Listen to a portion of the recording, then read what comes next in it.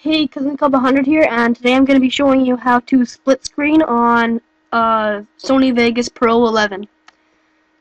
So, first open up your clips that you would like to split screen. And mine are in here. Open those two up. So it's really nothing special, just me holding an iPod. So once you get those two in, insert a video track and drag one on top of the other and shorten them so they're the exact same length. And once you've done that, actually click this, pan and zoom or whatever, and that'll open up this.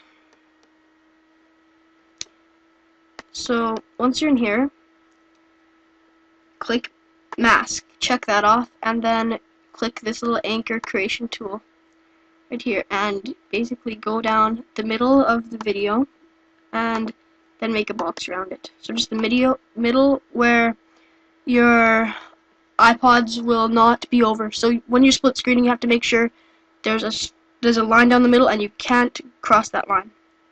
So then go click plus on path, and where it says feather type, say both. Then here type in 20. And then say save and close it. Now just put in the same length. I didn't really need to make it bigger, but I just did. So now, if you go over and play it, there is your split screen.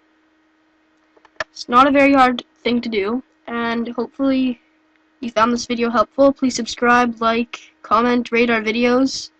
Hope you liked it.